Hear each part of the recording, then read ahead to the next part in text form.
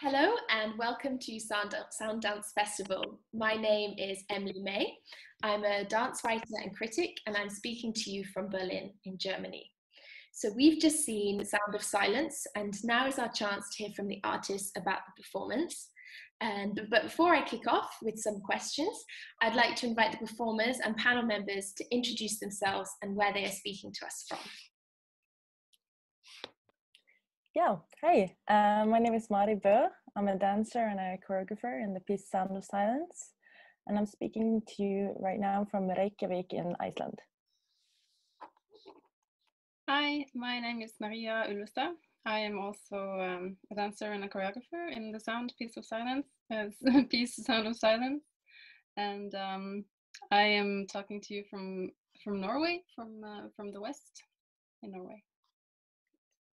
Yeah, and my name is Gaute Barlindhaug, and I'm a musician and composer in the piece Sound of Silence, and I'm speaking to you from Tromsø in northern Norway. Thank you so much for joining us. So I wanted to kick off with a few questions, and my first one, maybe Mari, you could begin with this by telling us a bit about how the three of you came together as collaborators and what initially interested you in each other's work. Yeah, so I met Maria when we were doing our BA in contemporary dance. So we were in the same class and worked together for 3 years. And then when we were finished, we kind of continued working together.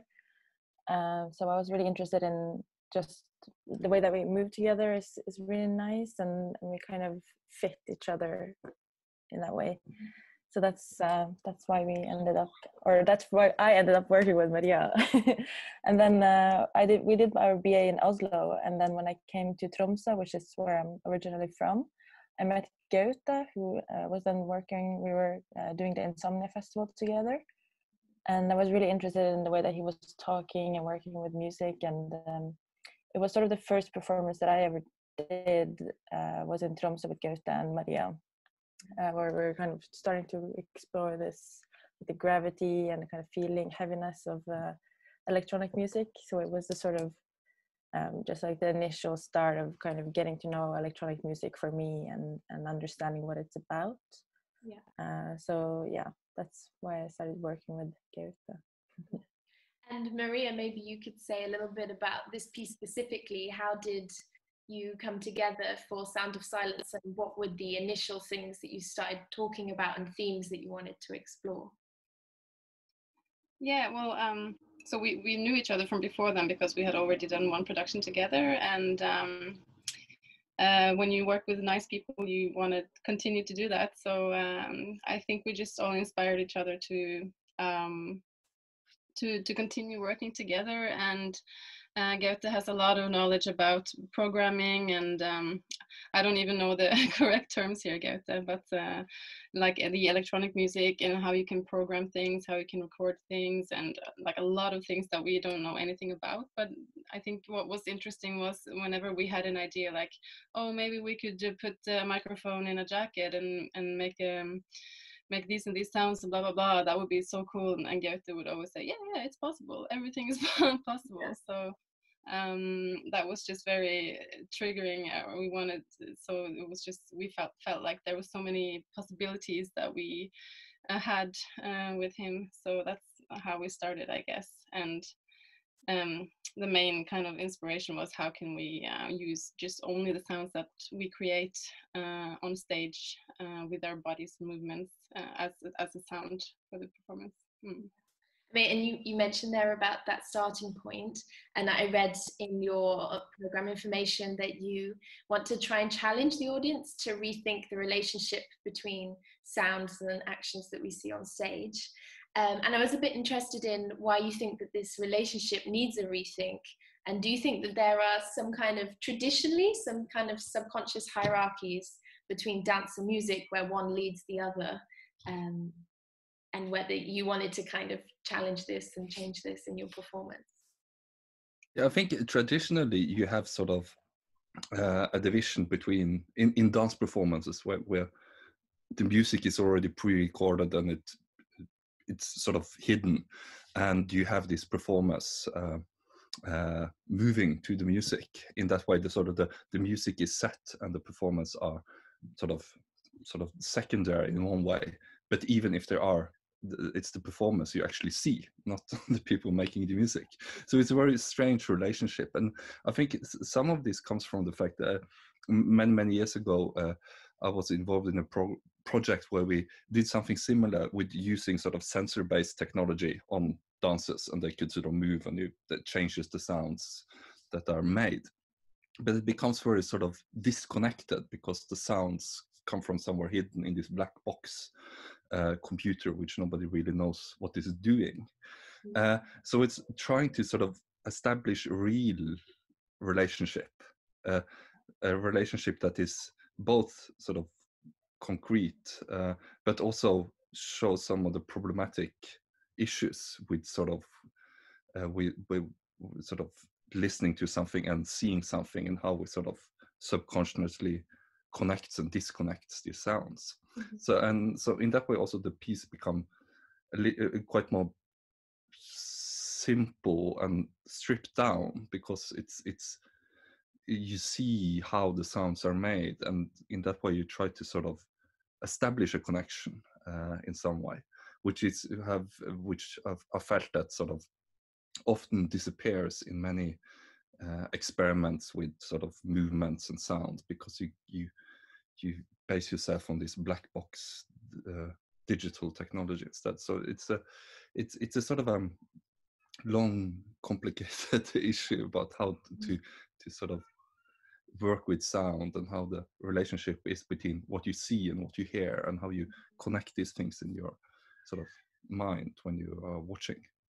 And leading on from that, and about how the sounds are made, obviously when I was watching it, you can definitely see how it directly linked the sound of the music are, but sometimes like a sliding hand might make this kind of crackly noise that you might not expect so much. And I was wondering if you could maybe talk a little bit about the technical side of how the sounds are made, and the links between the movement and the sound, and how it worked.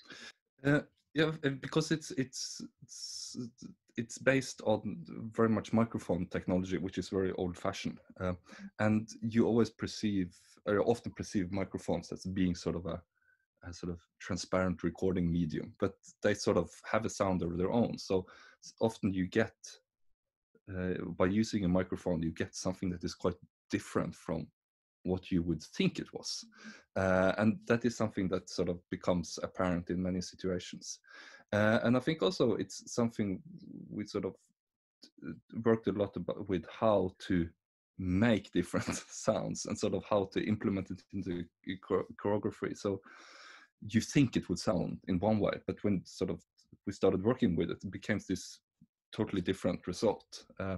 And that's something to sort of experiment with. Yeah. So I think that was a sort of a key thing in much of the choreography that Mari and Maria was working on. Yeah. Sort of how to actually make sounds. Mm-hmm. And leading on from that, maybe Maria and Maria, you could talk a little bit about your choreographic process and how you use this inspiration to experiment with movement and create the choreography.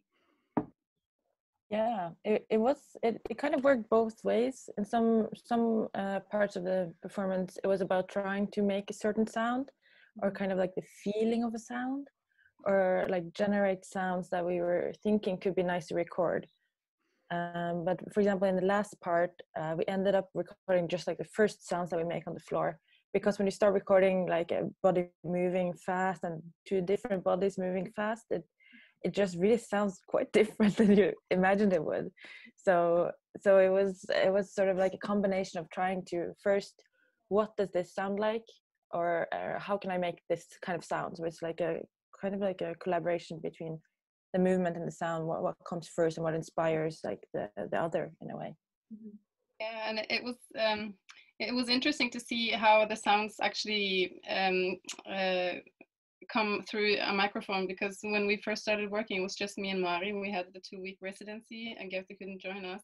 So we had so many ideas, like if we do this is gonna sound like this, but it wasn't the case at all. So when we talk about hierarchy, it's kind of funny, because in this piece, in one way, the kind of the main leader, or we were kind of submitted to the the sound or the microphone or the technology more in this piece. In many ways, we couldn't do exactly what we wanted to in terms of choreography. Yeah. So But that's kind of to look at it. But was there also, because obviously so much was thinking about the relationship to the sound, what were your thoughts in terms of like the aesthetics and how the movement looked at all? How much did that influence, or was it very much just thinking about what sounds it made?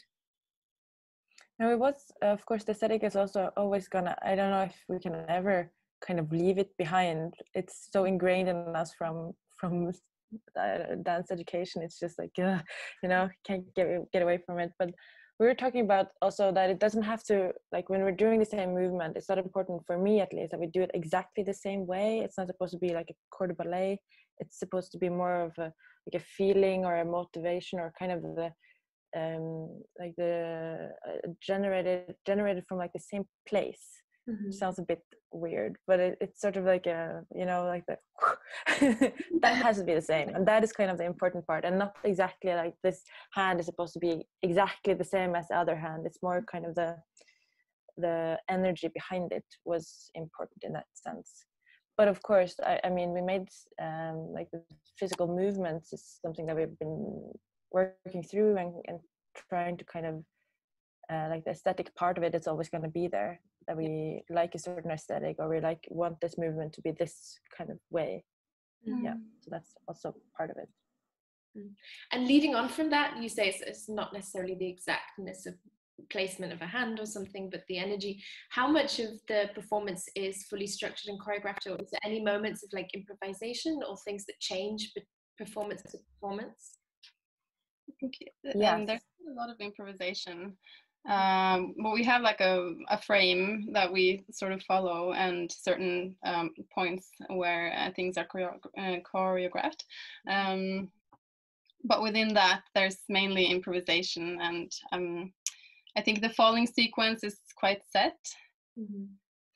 Yes, it does, like, of course, like some differences between like when the recording starts and how you end up falling, and some of the falls are random, so it's that's true. It's a mix in general, and the end sequence is also quite set, also on kind of more a rhythm, right?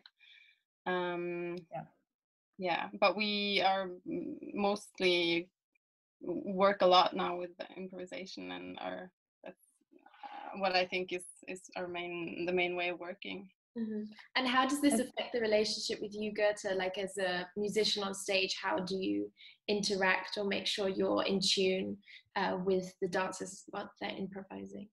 It of course makes it very much more difficult, because you sort of have to have a flexible programming and a flexible approach to what is going on. But as from the sort of point of view of the performance, it's more or less the point, because we could have sort of faked everything and made this very, very strict choreography, sort of make an illusion that what you are seeing is what you hear. But it's this randomness and this improvisational aspect is what actually gives it the flavor that makes it in one way work, because it will always sound different, and it's so apparent that it's sort of the energy and the sort of the impulses that are important, not sort of every detail have to be correct and the same every time. So it's a sort of a it has to be improvised to make it work, the concept. Otherwise you could just fake it, sort of make a strict choreography and have some sounds on, make it look like a sort of illusion that what they are doing are producing the sound. Yeah, amazing. And we've talked a lot about sound and movement, but I also noticed watching it that it seems quite important moments of kind of silence as well, and moments of stillness in the choreography. And I was wondering if you could talk a little bit about this and how this helps to structure it, or why these choices were made. Yeah, when we were making it, I think it was important for all of us to have this like moments of silence, because there is, of course, sounds in that as well. It's the sounds of the audience, and it's the sound of the bodies that are breathing, or kind of there's always some sort of sound going on.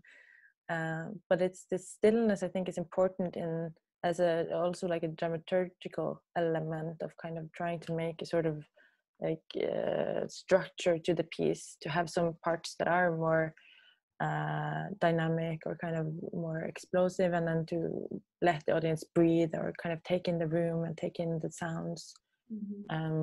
So the moment of silence, or it is important, I think. Also, yeah, just in like the tiny movements that happen when you're supposed to be still. I don't know, there's something interesting in that as well, I think. Yeah, nice. Definitely. Because I noticed that there's this one moment where you just put the microphone to your neck, and then even though you're being still or not saying anything, you still get this kind of feedback from the microphone. So it's kind of makes even when we think there's stillness, or even when we think there's sound, there is still so much going on. And also I think it's so funny with this camera, it's just so interesting. I mean, I could probably just play with it all day because it's so funny. And we were trying to get it just because you can also at some point you can hear like the breathing because it goes through the neck. And if I forget that I have it and I start talking, it's just like the most explosive sound ever. And it's really interesting how you can kind of capture these super tiny sounds. And like you were saying, with the microphone having its own sound as well, that's also quite something I didn't really consider before we started putting it on the body, and kind of it makes its own sounds. It's nice. And Mari and Maria, have you worked with, because obviously there's points in the piece where it's not just your body's making sound, but you use your voice as well. And have you worked much with voice before in previous, or was this something new to you in this collaboration? To me, it's quite new. I mean, we've touched a little bit on it on our education, but it was never something that inspired me to go further into it. To me, dance has mainly been about movement and nonverbal expression. So that was kind of strange to use the voice in the piece. So I don't know, do I even use my voice? I think it's you, Mari. Maybe it's just me. Yeah, maybe it is only, just me. it is actually only Mari. Yeah. I remember once we were sort of working a lot with that. Should we have voice with that sort of break the contract? And I think we were working very much at one point. It was maybe also Maria having a voice. So I think we were working with it, this whole concept of how it could be implemented into the performance. So, yeah. But it also gradually. Oh, sorry. No, it gradually became more like the piece that you saw, like the new digital version has less talking in it than the original version, which is sort of like it's more just developed that way. It's a bit less like a conversation in the verbal sense, but it yeah. That leads me quite well onto my next question about the digital version, because obviously I saw a live performance recording, but you've been creating this digital version for Soundance, and I was wondering if you could tell me a little bit about what the process has been like in transforming it into a piece for this online festival rather than a live performance piece. One of the things we try to sort of solve is that the performance is very much based on the room, that people are sitting in the room, and everything is visible.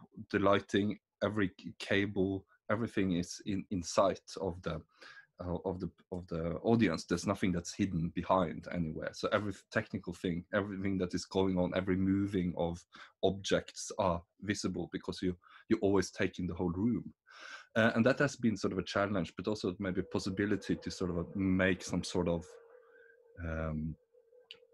direction on where you're going to see what is important. And also you can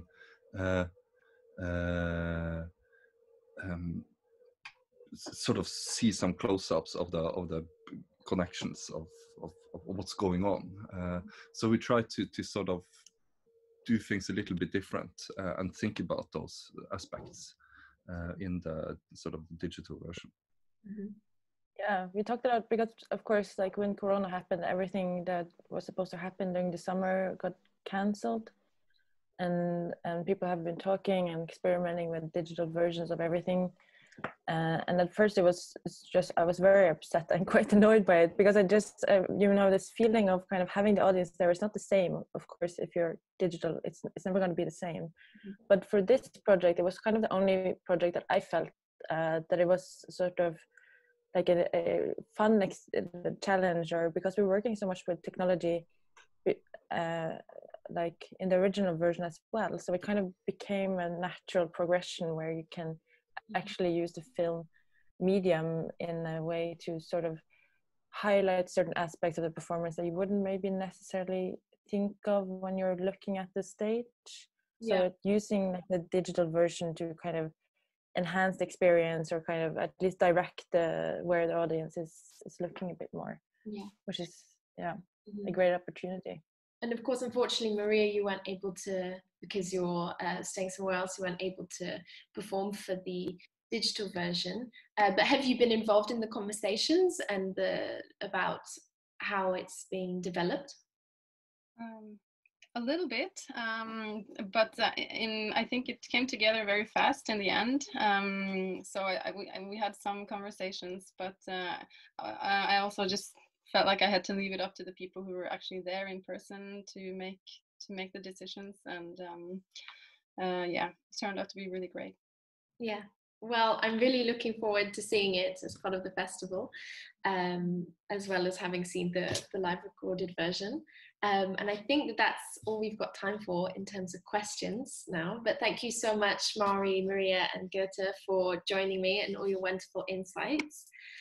So to our audience, if you'd like to find out more about Soundance Festival, you can find all the information you need, including the full festival program, on our website, which is www.soundance-festival.de. And thank you so much, and have a lovely day, everyone.